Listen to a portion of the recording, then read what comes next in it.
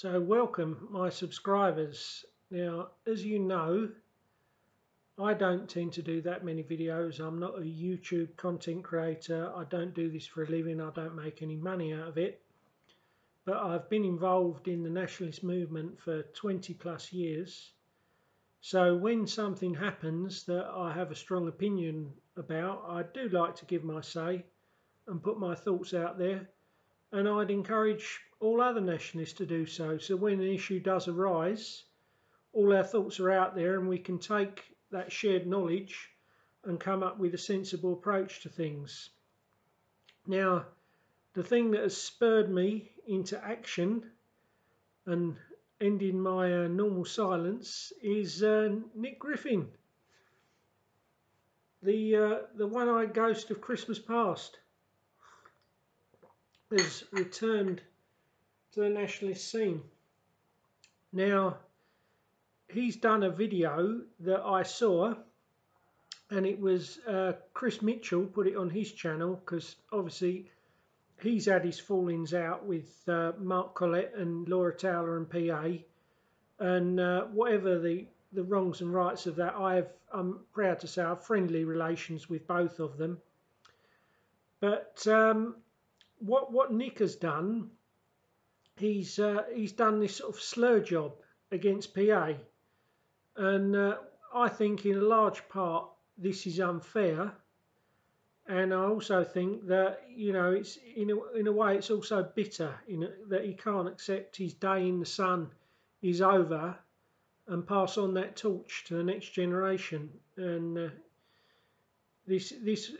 sadly this seems to be a continuous flaw with nationalist leaders, because I don't know if you remember when Nick Griffin took over the BNP from John Tyndall in 1999. John Tyndall couldn't accept it, and John Tyndall was quite sort of bitter and angry, just like Nick is now. So it's a sort of sad reoccurring theme within nationalism. Now, I'll go through the details of Nick's attack on Patriotic Alternative, and I'll look at them one by one and see whether there is any substance to any of it or whether there isn't. Now, he attacked it as a government entrapment scheme. He implied Mark is being treated with kid gloves by the BBC. He implied it would soon be illegal. He implied Mark was a moral and physical coward, and he made this bizarre sort of allegation that Mark's scared to shut it down because PA Scotland will come and beat him up. And he bizarrely sort of said he can offer housing. So, you know, he's had years of acrimony and animosity towards Mark, and now he's almost saying to Mark, shut PA down, you can come stay in my spare room, which is a little bizarre almost. And he also said about Mark's love of computer games and playing computer games with 15-year-old boys, and Nick Griffin said it was creepy. Now, obviously we'll look at this as well, but just a bit about myself. I've been involved. I was involved, first of all, I joined the Tory party in 1995. Then I was involved in various right-wing groups: Traditional Britain, Monday Club, Conservative Democratic Alliance, Swinton Circle, British National Party. I joined in 2003, and then I left for a bit in about 2006, rejoined in about 2008, and then finally left in 2014. I've also had slight involvement with UKIP and been to some of their meetings. And I used to know Nigel Farage because he lives near Biggin Hill, and I'd deliver his post, so I'd see Nigel occasionally. Now, in terms of PA, I'm not a member of PA, obviously, because I live here in Lanzarote. I can't be actively involved in PA, so I can provide maybe a more neutral sort of viewpoint, because if in this drama we have Nick Griffin and the Templars on one side saying one thing, and the signed up PA members on the other side saying other stuff, then people are just going to look at it and say, well, the PA guys are saying one thing, and the Nick and the Knights Templars are saying another. Now, in the past, I have had my criticism of PA. I've accused. I think when Mark started it, he was maybe a little dogmatic. I mean, on stuff like the JQ and people who disagreed with him slightly, he didn't like to hear other viewpoints. I also had a suspicion that he wanted it more middle class, and also that he was sort of, when he first started it, I felt he was maybe a bit dogmatic, ghosting anyone that disagreed with him, and he was sort of against the old eccentrics who hang around these meetings, and some of the more rough and ready working class type guys who turn up. Now, obviously, as time has gone on, I think, to his credit, Mark has grown as a leader, and he has become more flexible. And I've seen this myself, and I've had dialogue via email with him and Laura. I've never met. I saw Mark in the distance at the Red, White and Blue 2003, but I've not met him in person. I have met Laura in person once at Traditional Britain, and I've corresponded a little with them by email, and I've got to say, in their praise, they will answer inquiries and concerns.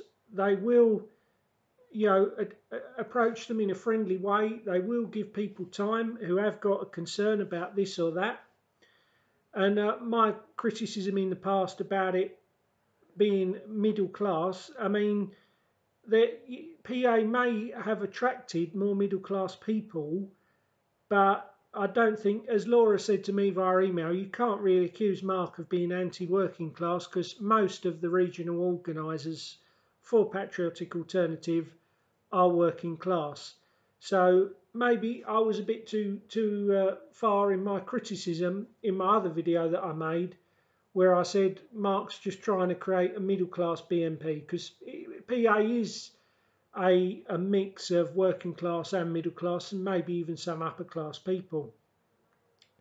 Now, the fact is, as multiculturalism gets worse, the first people who were affected were working class, lower middle class or working class people like myself. And now, as it's ratcheted up, it's going to affect people further up the system. So there'll be less and less opportunities. And whereas once upon a time, a middle class lad, he wouldn't have been affected, because he'd have gone to maybe a top private school and his dad would know someone who could get him a job. Nowadays, that's not going to happen, because his dad won't be able to ring up his friend in the city and get the upper middle class boy a job, because there'll be some diversity quota stopping it. So whereas this was originally at the expense of lower middle class or upper working class people like myself and people lower down the strata, it's now gone up. So multiculturalism is affecting people further up the social scale, and this is why Patriotic Alternative might have a slightly more middle class flavour. And interestingly enough, I once heard James O'Brien, the left-wing traitor on LBC, and he was saying he looked at some of the people who were constantly opposed to him on Facebook, and he said the people who he termed the most racist or right-wing evil people, they weren't people at the very bottom of society. It tended to be people who were sort of upper working or lower middle class, people like black cab drivers, plumbers, people like that, because people at the very bottom, they just sort of take what they're given. And Mark's often told the story about people on council estates who they'd support the BNP, but they wouldn't be bothered to go out and vote. So whereas people a bit further up, because they're maybe a bit more ambitious and want more in life, and they see the little bit extra that they could have aspired for and achieved in their life has been taken from them, they're maybe more likely to be involved in nationalism, whereas people down at the very bottom who are content to just sit with hardly anything and don't have so many ambitions, they might moan about it or make jokes, but they're not concerned to the extent where they'll go out and try and do something about it, like the lower middle class or upper working class people.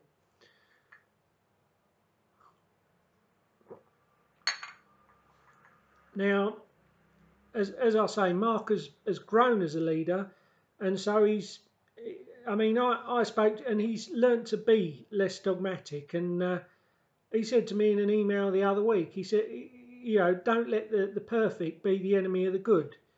If we can have something like the Vox Party here that's got CivNat tendencies in government, that's far better than the current left-wing socialist government. So we can't sort of say, let's just dismiss everything that's not 100% in agreement with us.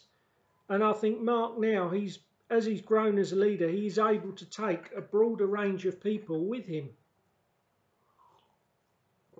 And you see this when parties try and be dogmatic and refuse to take a broad range of opinion, they suffer, and they really do suffer. And there's been a crisis here. I don't know, the Vox Party, which I'm a member of, or was, they got rid of one of their brightest stars, the lovely Macarena Alona, whose videos, you can see videos of her on my channel because I think she's brilliant. I think she's lovely, a nice person, a brave lady, a charismatic person. And she criticised the Vox Party in posts, in a newspaper interview, where she said many members, they didn't feel there was enough democracy and debate in it, and there was too much of just the leadership, we want this approach and that's it. And I saw this myself in Lanzarote. I was slightly involved with the Vox Party here. I'd still go. If they had a big rally, I'd still go. But we had, me and my Spanish friend Vincent, we used to go to the Vox Party, the big meetings, but the guy who runs the local group, Alfonso, he tends to be more of a CivNat, and he tends to only want people who he likes in it. And so he was always a bit suspicious of me, because I suppose he's put my name into Google and seen, this evil, racist, fascist policeman who lost his job for his views. And so he was always a bit standoffish with me, and he was the same with Vincent. And so we both left, and we had this here at local level. And Macarena said, in the national scene, the Vox Party, there's not enough democracy, there's not enough debate. You've got little local leaders and the high leadership saying, we want this approach, and refusing to tolerate any debate.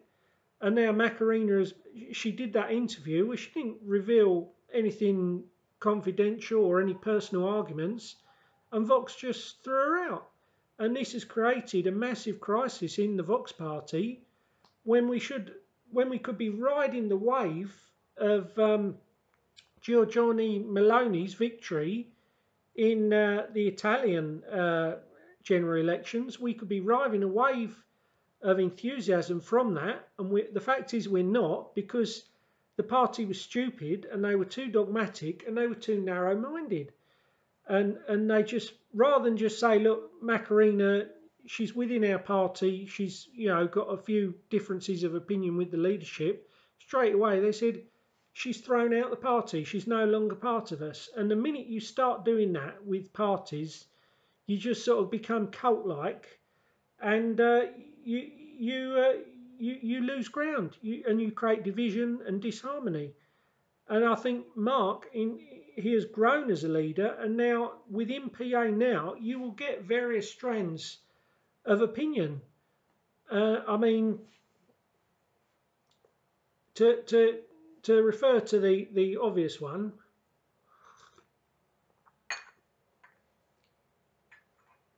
the dreaded JQ.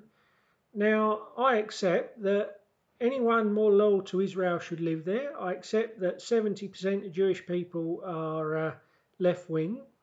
I accept that they're slightly overrepresented in the liberal elites because of the average high Ashkenazi IQ, which is around 112, whereas the white average IQ is 100. I think the Chinese Oriental one is 105.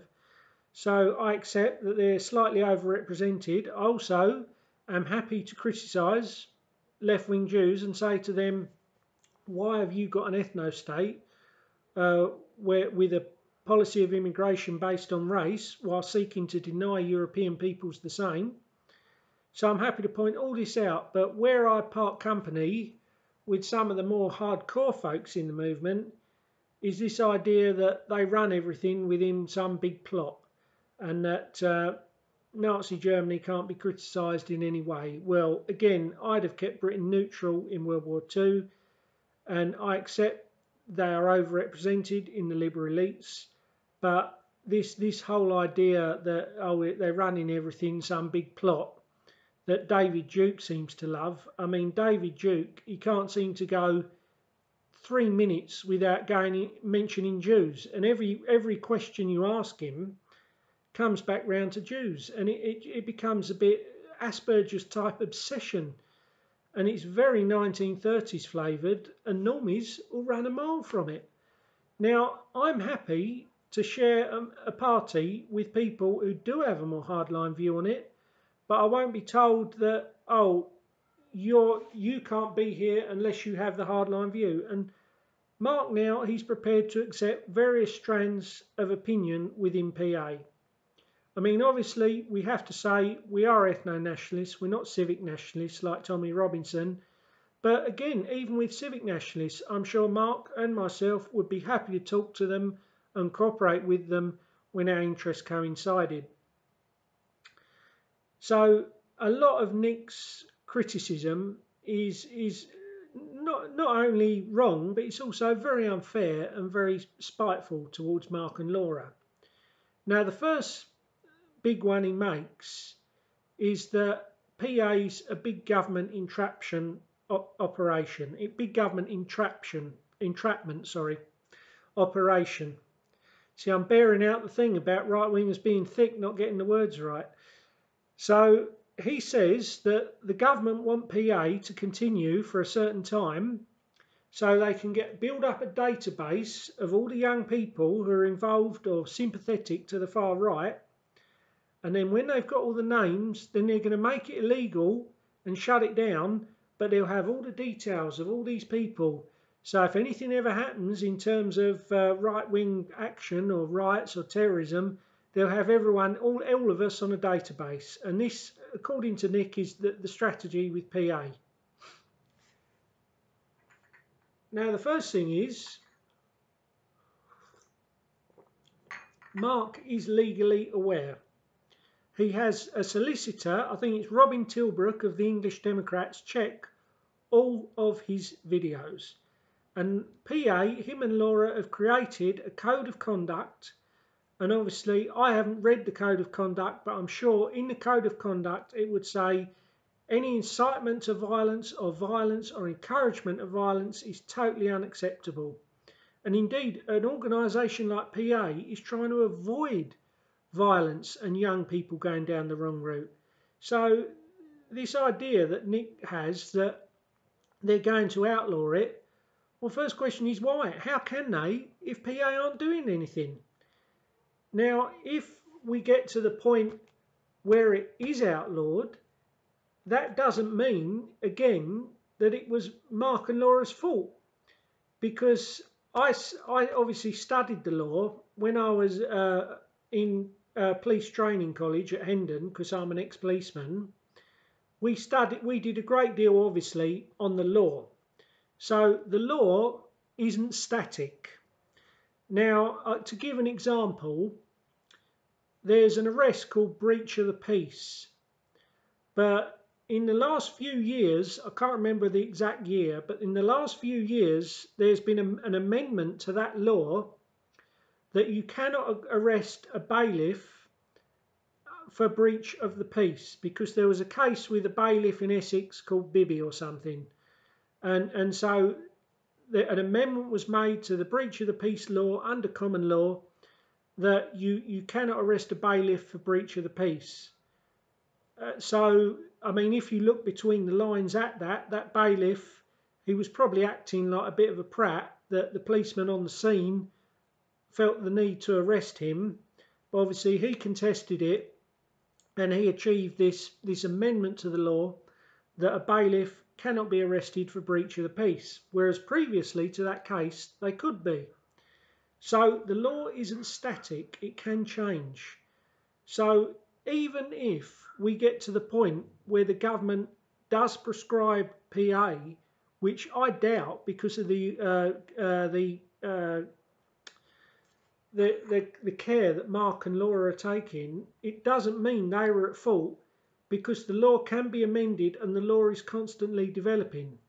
So, you know, the law isn't static. So Mark's doing all he can with a law that can change and develop, but he's staying all he can to stay on the right side of that law. But with a law that will change and develop, you can never be 100% sure.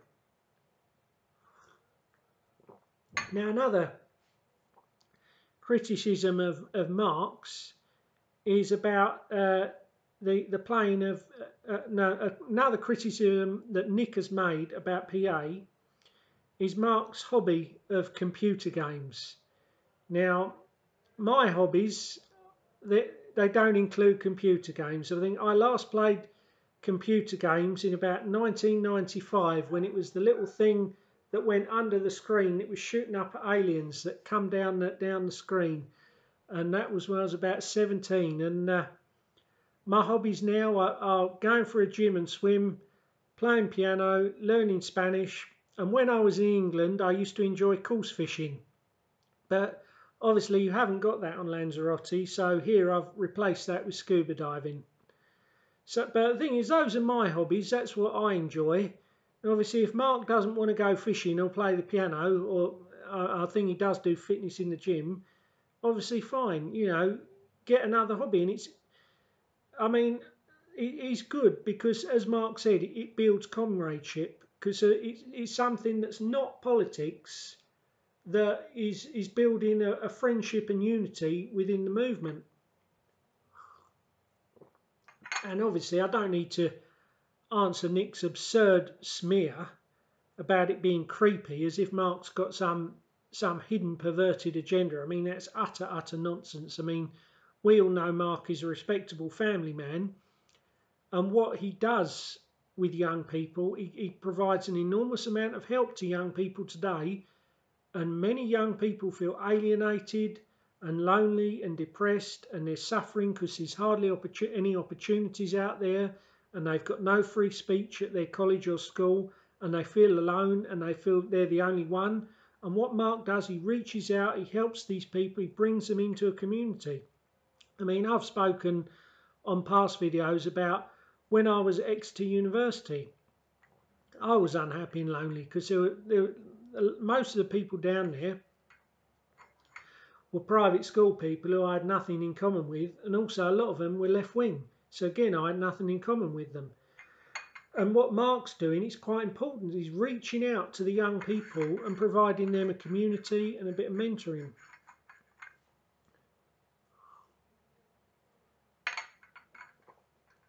Now, I do have my reservations about this, in terms of some, not all, but some of the young people in the movement who sort of came in through the computer game sphere and the online sphere, they seem to think at times that it's nationalist politics is something that can be played behind an avatar online like a computer game.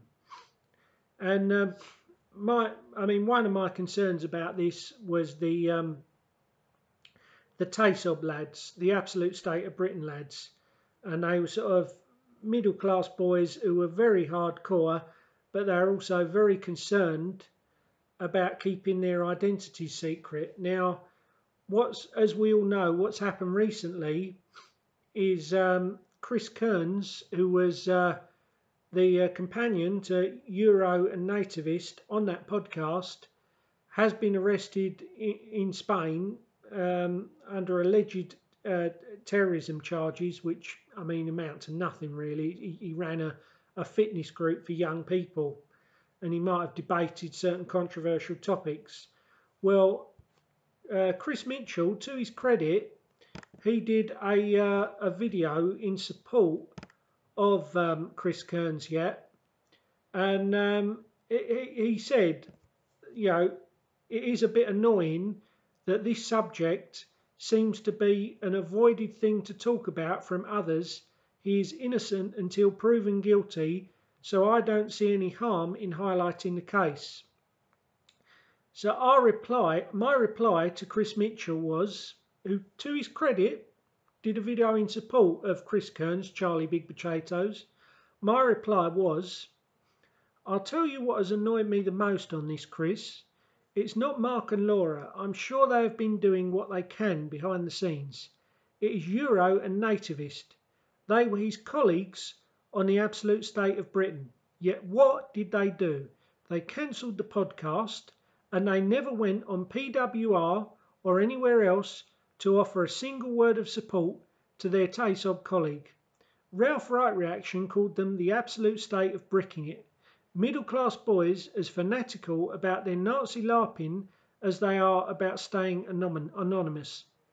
You had your disagreements with Charlie, yet here you are bravely offering help and support. These lads were his podcast comrades, and I have heard nothing from them. Are they middle class boys playing games like on an Xbox, or serious nationalists? Because their reaction to this implies the first, and I take no joy in saying this. Now, if Euro and Nativist have been doing a lot behind the scenes, I withdraw that criticism. But let me tell you, if I was on a podcast with someone every week and that person was falsely accused and arrested, I would be doing this on streams mentioning that.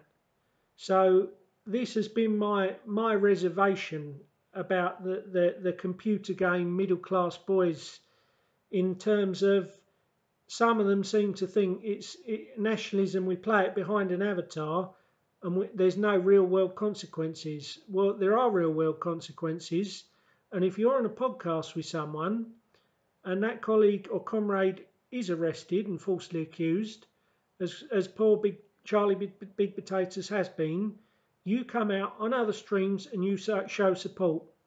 Now, if they have been doing a lot behind the scenes, I withdraw that criticism.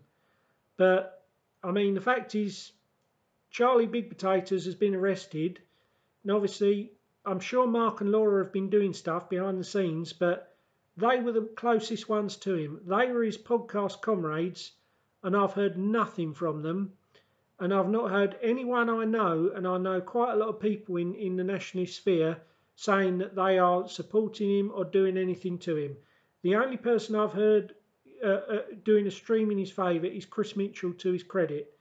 So this is my reservation around this sort of computer game middle class aspect to PA, is that not all of them, but some of these middle class lads seem to back away from the real world action. But in PA's credit, as it's developing more and more, and there is more activity on the street, more action is being done in the real world. So there'll be less and less of a chance for people to think that nationalism is just something you do behind an avatar. So as I say, it's nationalism. You know, you're with your comrades, you're side by side with your comrades, you stick up for your comrades, and it's not just talking behind an avatar. But, you know, to give Mark his credit, he's trying to move PA beyond this, because obviously it started online, so that's the sort of environment it started on. But hopefully it's now going beyond this. So again, Nick Griffin's criticism that it's just middle class boys in a computer game club is, again, it's unjustified, because it is moving beyond this. Now the next one, the next thing that Nick Griffin throws at PA is he reckons Mark Collette is being given an easy ride by the mainstream media.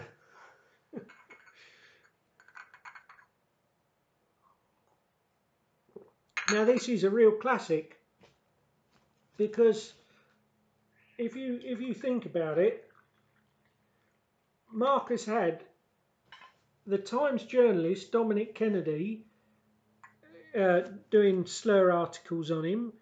He's had Channel 4 getting a spy in his organisation. So he's had mainstream media dedicating thousands of hours to slurring him and saying bad things about him. And in every show, they'll put up the clip of the young Mark saying a few, close to the wind, harsh things 20 odd years ago. And so this idea that, it's a government op, and the government have told the BBC and the media to give Patriotic Alternative an easy ride, is, you look at how the media have treated Mark and Laura, and it's just not borne out in the evidence. And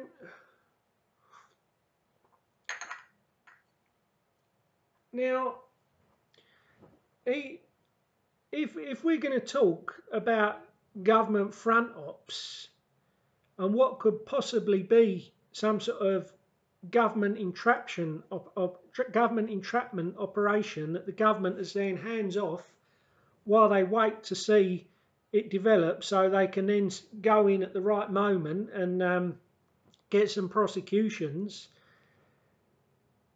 I mean, the Knights Templar is like a shining beacon, because the fact is, you're selling swords, Nick. You and Jim Dawson, you're selling swords and weaponry, and no one's come after you. And even if the swords that you are selling to these gullible Americans who are buying off you are blunt, if I buy a blunt sword, it doesn't take much to me to take it down a workshop here or a garage and have someone sharpen it up. So you're online selling swords and weaponry at Knights Templars, and you've had no government pressure, no government prosecutions, no media exposes, and yet PA's had all of this. They've had a member arrested. They've had they've had Sam Melia. He had the police raid his house, and Laura. They've had thousands of hours off mainstream media of slurs, and there's Knights Templar, and they sit there selling swords and weaponry. No one touches them, and there's no exposes. So if I'm looking at this, I'm thinking, which one of the two is a government entrapment operation? Well, it's not red or black at the casino. It's not a 50-50 bet, is it? And with this Knights Templars, I've noticed Nick very much recently when he talks, because the Knights Templars is a religious themed organisation, and obviously Jim Dawson is quite religious, to his credit. He's a veritable claircourt almost. He's quite obsessive about religion. Nick Griffin is now dropping sort of more religious themes into a lot of his addresses. Well, I saw Nick Griffin speak back in the day 3 or 4 times, and he might have referred to Britain as being a Christian culture, but there was never any religious allusions or any profession of personal faith back in the day. So it's hard to avoid the conclusion that Nick is so pleased that another group have let him join and be a prominent member that he's now pretending to have a strong personal faith that I never saw any evidence of back in the day. I mean, I heard him speak 3 or 4 times in person at least, and I never heard any sort of religious allusions or professions of faith in hour plus speeches. I mean, I've said before about one of the amusing anecdotes he used to give back in the day. I mean, he's in the back room of a pub. Nick would be there, and one of these allusions he'd give, he'd say about the hardship his family had suffered, and he'd suddenly go, "We've eaten roadkill," and he'd look at the audience, and he'd let about a 20-30 second silence. He'd let that sink in, and then he'd go, "Yes, my family has had to eat roadkill." Well, the fact is, Nick, that's not any great nationalist sacrifice. That's your bloody fault. Because let's face it, you were a boomer, so you had far more in terms of opportunities and education. You had a free university education at Cambridge. You had a company offer you a law apprenticeship that you turned down, and all you've ever seemed to have done, apart from politics, is run the BNP, be an MEP, and live off your wife, who was a nurse of some sort. Now, if your family were eating roadkill because they didn't have any money, and you're a boomer, and you had all these opportunities, you think youngsters now, they start life, if they've got a degree, with 30,000 of debt. They go for jobs where there's 100 people for every graduate job. And you're a boomer who got offered a job on a plate by a law firm who had, low property prices, chance for home ownership, job opportunities, job security, far more freedom of speech than there is today, in terms of if you say something wrong at work, you won't get sacked for it. So you've had all these opportunities, and your family's eating roadkill. Well, if you've been born in the year 2000, I'd say, well, fair enough, have a bit of sympathy. But you're a boomer and your family's eating roadkill. It's because you're a lazy gitnick, and you should have gone out and done a normie job. So that's one of Nick's classic anecdotes to engender sympathy from the audience, and it's basic nonsense, because there was no need for him to eat his family to eat roadkill. If his family ate roadkill, it was his fault. And just a side issue, another thing he kept on and on about in this video was Kai Murras, the Finnish right-wing philosopher. And then he went on about Kai Murras' supposed praise of homosexuality. Now, I'm not a clear core. I don't try and police. I think it's very unrealistic and very silly to think we can police what people get up to in private. But everyone in our movement, we should be promoting the traditional family, and no one who is that way should be using homosexuality as some sort of victim identity or promoting the LGBT agenda. So if Kai Murras is doing that and trying to promote homosexuality within nationalism, that is wrong. Because yes, we can have homosexuals who are discreet and who don't feel the childish need to use it as some sort of identity, but we don't need people promoting it. But that said, yes, if this Kai Murras is trying to promote homosexuality within nationalism, that is bad. But again, the way Nick was speaking is like Kai Murras is the patriotic alternative philosopher. Well, the fact is, Kai Murras, he doesn't even live in England, I don't think. And I've never hardly heard Mark mention his name. So this idea that Kai Murras said something and PA's at fault because of that, again, it's utterly ridiculous. If Mark has invited Kai to speak at some event, I don't know whether he has or he hasn't, that obviously doesn't mean that, he's 100% in agreement with all that Kai Murras says. Now, he's had Dr. Dutton come and speak. Now, Dr. Dutton doesn't identify as alt-right or a nationalist. He says he's a high Tory, but he still comes and speaks at PA events. So this idea that Mark's had someone to speak and then all of a sudden they're the PA thought creator, again, it's utter nonsense. So, again, it's just, you're clutching at straws here, Nick. Now, another thing that Nick says, he calls Mark a moral and physical coward. Now, I think this is totally unjustified, and he's got no evidence to back this up, and it's a slur. Now, in terms of cowards, Mark is quite well known. I'd say he's easily one of the most famous nationalists in England at this time. And obviously Laura and Sam, they were attacked on the street, so they're both well known.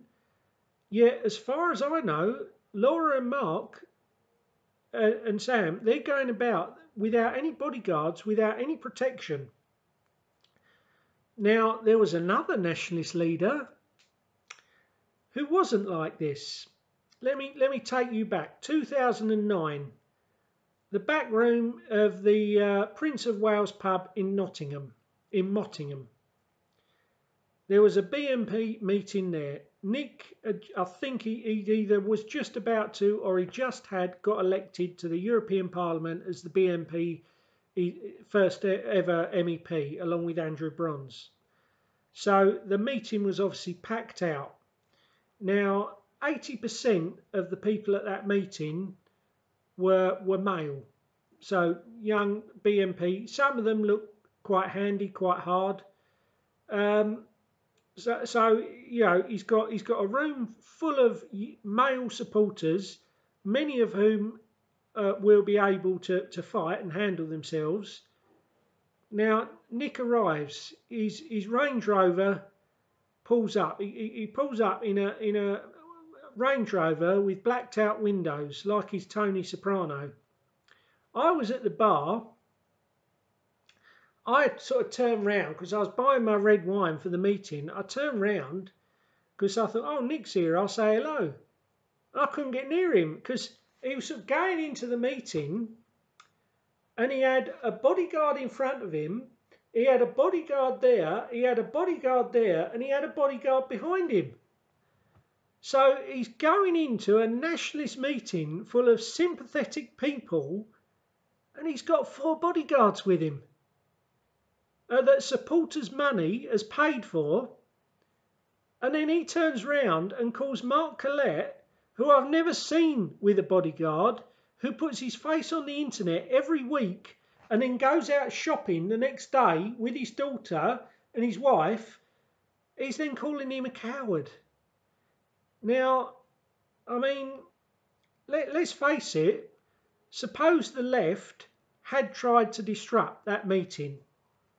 Now, to get into that meeting, you either had to be a member, then you found out where it was, or you had to know someone who was a member who said, yes, he's all right, and can I bring him along? Or if you were just interested in turning up, you had to go to a redirection point. So the fact is, it wasn't just a meeting where anyone could turn up. It was a meeting that was packed with 80% males, who many of whom could handle themselves. So supposing the left had tried to disrupt it, how many people could they have got there? They maybe could have got 10 or 20 spies in the meeting itself. And they're in a room packed out with 100 male BNP supporters, many of whom are young and handy. And Nick, he thinks he needs 4 bodyguards there.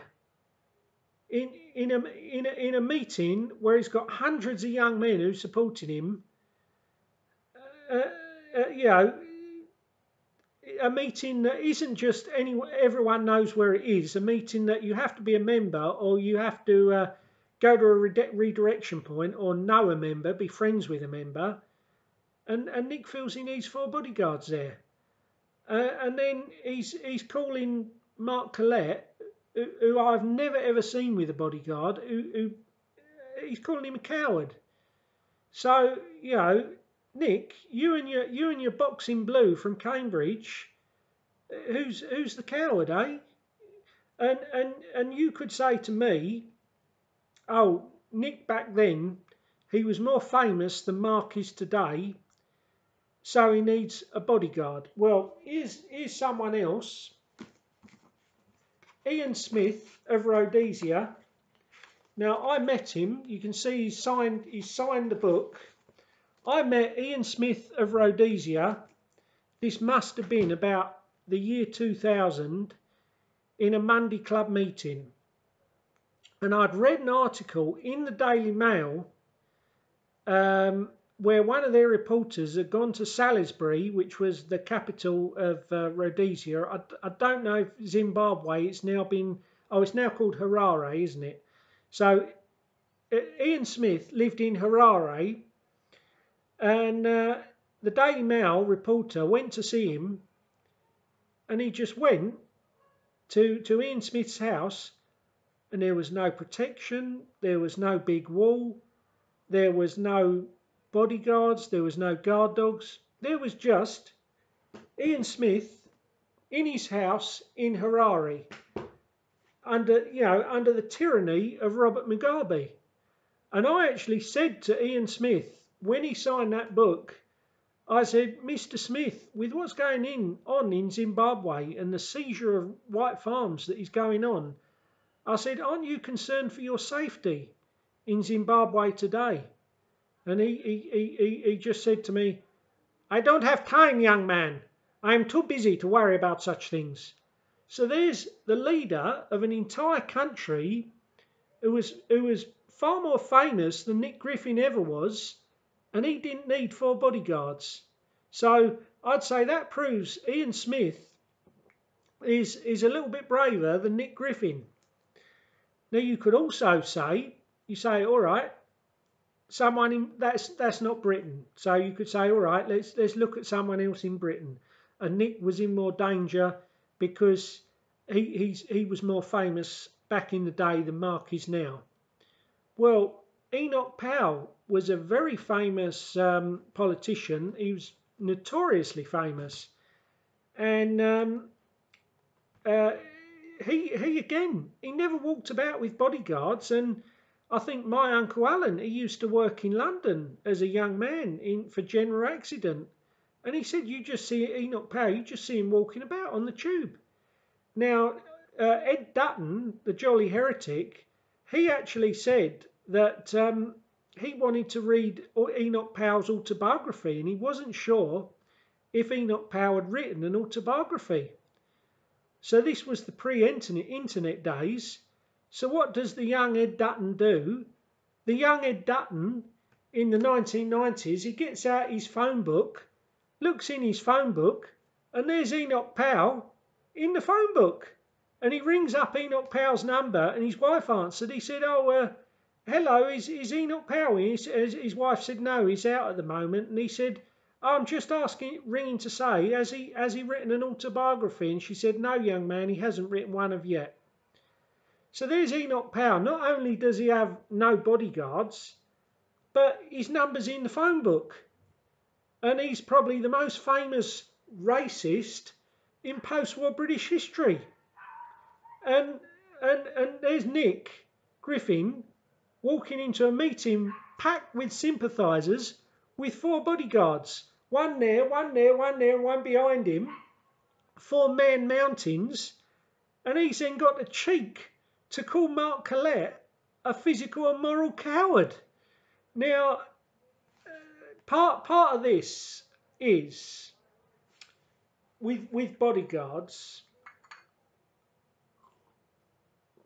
it might not just be on Nick's part that Nick is a craven coward with all these 4 bodyguards. There's another aspect to this. And the other aspect to this is probably what ruined the BNP, it's ego.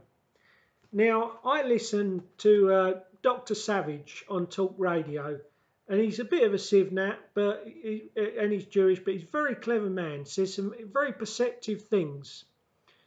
Now, about 2 or 3 years ago, he was in the White House to visit President Trump, and he was waiting in the reception room, and Elon Musk came in, the richest man in the world. And Elon Musk came in to this room in the White House, and Savage said he had 4 bodyguards with him. And Dr. Savage was like, you're in the White House. It's probably the most secure place in the Western world. What, you think you're going to get mugged? You think you're going to get robbed? You're in the bloody White House. But he's there with 4 guards. Well, Elon Musk, he isn't stupid. He doesn't think he's going to get mugged in the White House. Why has he got 4 bodyguards with him in the White House? And a big part of that is ego. And it's like, look at me. I'm so important. I go about everywhere with an entourage of 4 bodyguards. And part of this, why Nick wasted all his supporters' money on an excess number of bodyguards in the BNP, might not have just been cowardice. It might have been Nick's massive ego as well.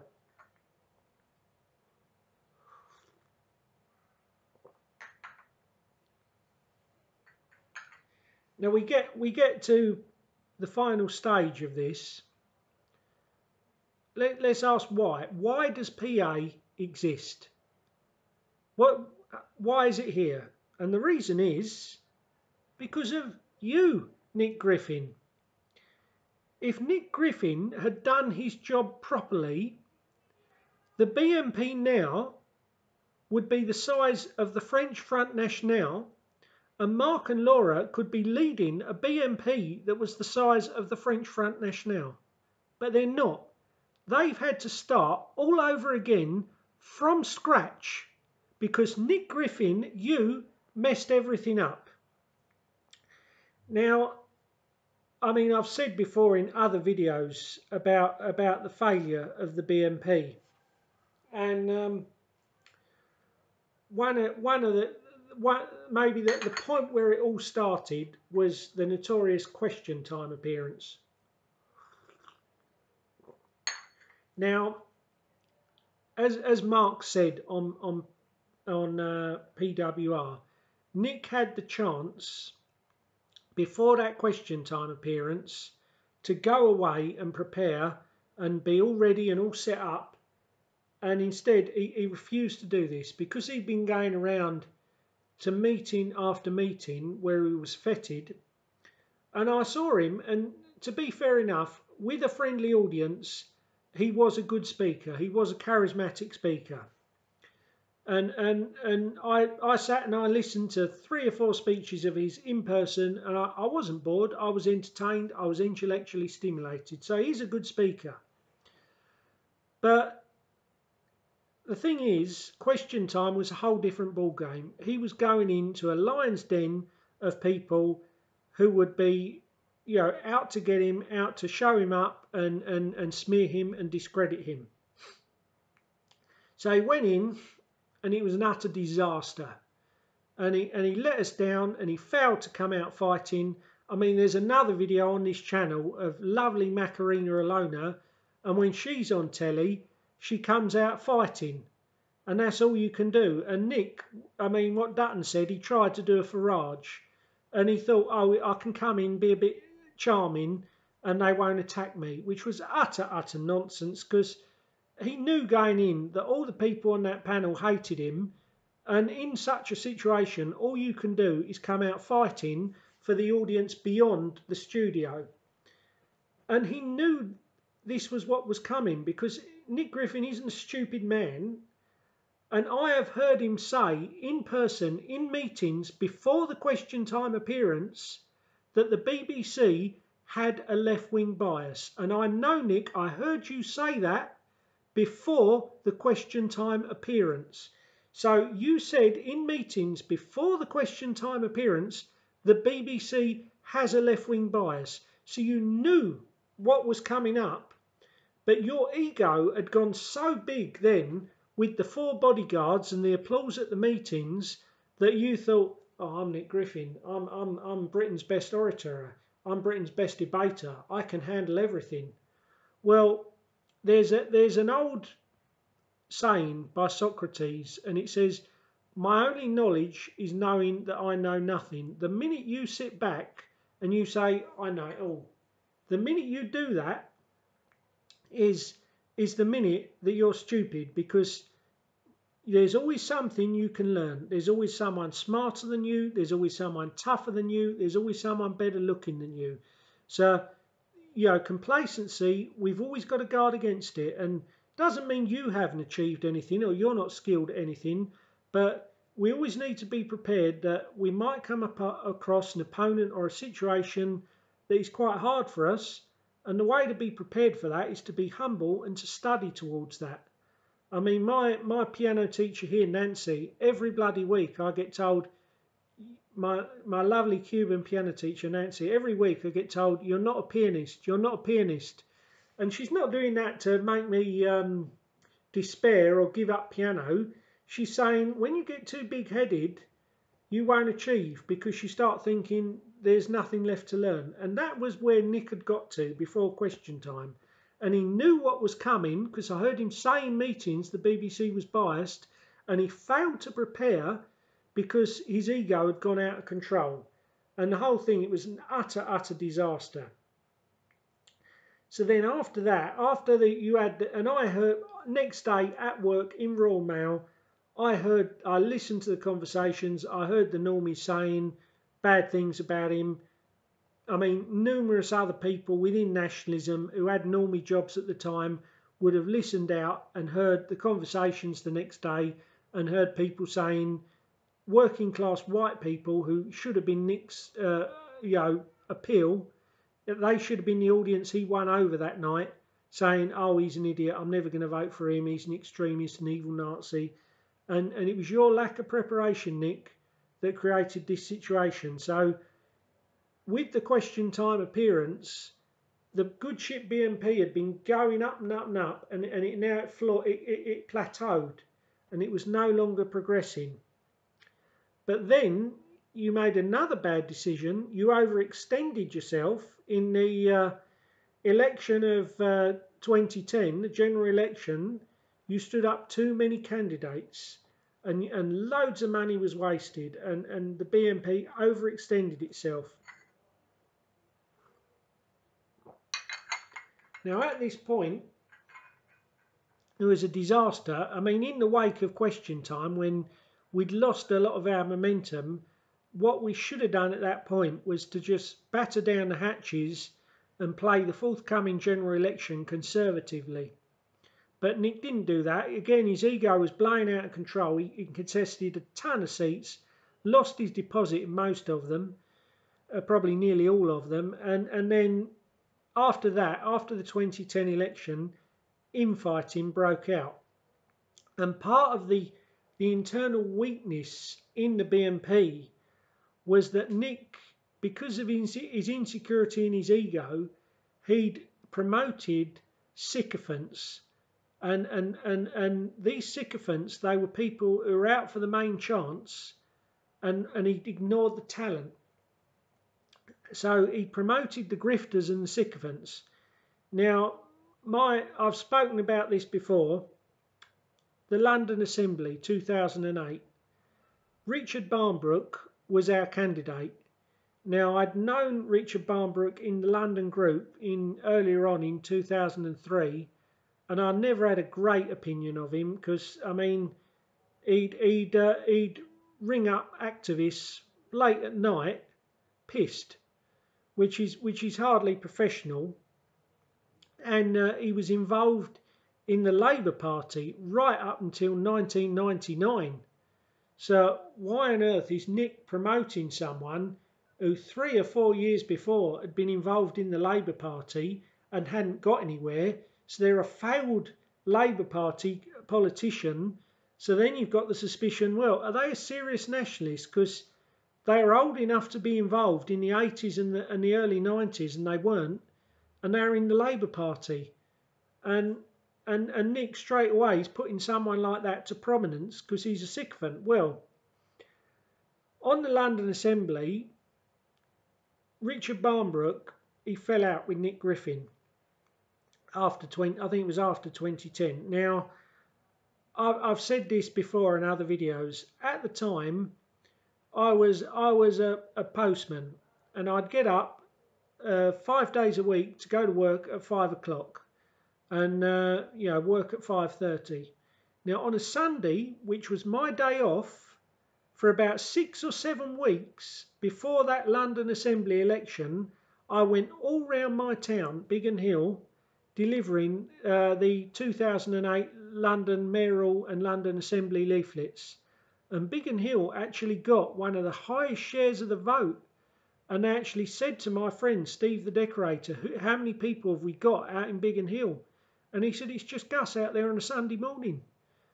And I put in all this work, and lots of other people all over London put in a great deal of work. And it was a lovely leaflet as well. So the design department had put in a massive amount of work. And then when Richard Barnbrook fell out with Nick in the wake of 2010, what he could have done, he could have stood down without a by-election. I don't want to be in the BNP anymore. I've fallen out with Nick, and given his seat to his number 2, Eddie Butler. Did he do it? No. He stayed on as an independent till the term ended in 2012 for the money, 60,000 a year.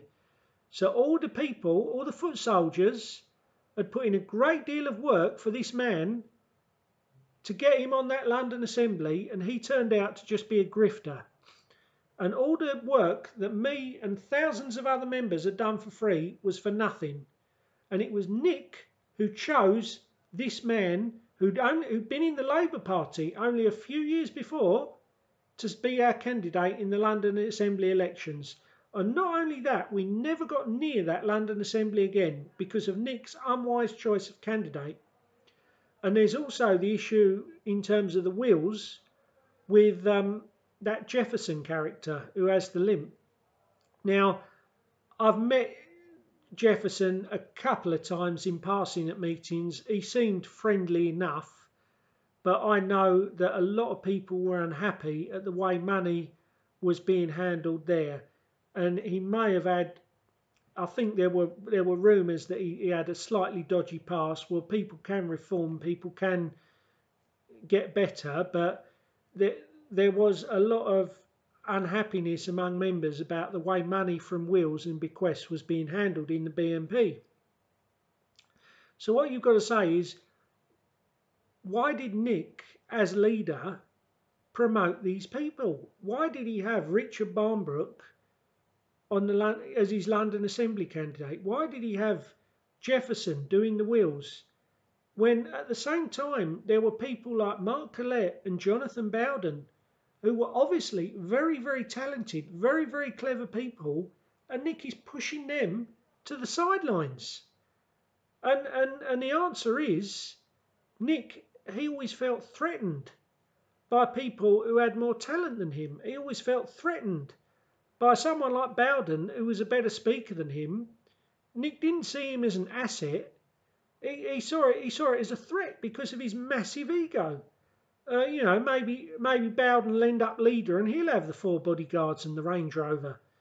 And this is the thing. In the wake of 2010, Nick had appointed all these grifters and chancers out for the main chance. And when the infighting broke out, because they weren't loyal to the cause, because they weren't loyal to him, that they were willing to rip the whole party apart, to get rid of him and destroy everything. And Nick, because of his massive ego, he couldn't just step aside gracefully after his failure on Question Time and in the 2010 election. He had to stand his ground and make the infighting even worse rather than just standing aside gracefully. And this is why the whole thing collapsed. Now, it's a very sobering story, because I know Mark dedicated countless hours and 10 years of work to the BNP. Myself and thousands of others. That was our one big chance electorally. And the reason Mark and Laura have got to start PA from scratch, from nothing, is because Nick, he appointed sycophants and grifters and he ignored the talent, and he messed up question time, and then he wouldn't stand aside when the moment came, so a ton of infighting broke out. And this leaves British nationalism in quite a bad position today. Now, if you think today, we've just seen in Italy this very week, Giorgia Meloni, a far-right nationalist in charge of a nation of 58 million people. You've got Viktor Orban in Hungary. You've got the Front National in France, which is contesting presidential elections. You've got a far-right conservative government in Poland. You've got the Vox Party. I mean, they may have undermined themselves by their foolish attack on Macarena Alona, but they're doing quite well still. They've got representatives in the National Congress here. Now, what we've got a perfect storm. We've got the war in Ukraine, which may lead to food shortages in the third world with the lack of export of grain. We've got the fuel crisis because Russian gas isn't being exported, so bills are going to rise sky high. We've got the wake of COVID, where the government went hysterical and thought it could pay everyone's wages. So the UK finances are in dire state. I mean, I've heard, I'm not a brilliant economist, I've got economics A level, but I'm not a brilliant economist, but I think if interest rates go up just 2 or 3 points, the government in Britain will be paying more interest on their borrowing, just the interest, than they will for their whole NHS bill. And I think they're already paying more on the interest on their borrowing than they are for the entire armed forces. So things are really dire. The war in Ukraine, the fuel crisis and the terrible winter that's coming, the terrible winter of hardship, the mass immigration that's going to get worse, the LGBT fanatics who are really ramping this insanity up with the drag queen story hours, and they're pushing normies to the point where like, this is enough, this is too far. And we've got all this going on, and it's almost like a perfect storm. And us nationalists, we should have a strong, registered, powerful electoral party in Britain to be able to seize on this and take advantage of it. But we haven't. We've got Mark and Laura, bless them, they're trying their best to get PA registered as a political party, but they're having to start from scratch. And this is the problem. And this is very disconcerting that we're now in a situation where we've got a perfect storm, where the time is ripe for nationalism, and PA, sadly, they're not well developed enough at this point to seize on that. I mean, hopefully they will be in a few years' time. But the reason PA exists, the reason Mark and Laura aren't leading a BNP today that is the size of the French Front National is because of you, Nick Griffin. So making all these slur videos against Mark, when him and Laura, whatever their faults, and they're not perfect, they're trying to do something, is even more unreasonable. And it smacks very much of bitterness and jealousy. And you criticised John Tyndall because he couldn't accept that his day in the sun was over, and now you are doing the same thing.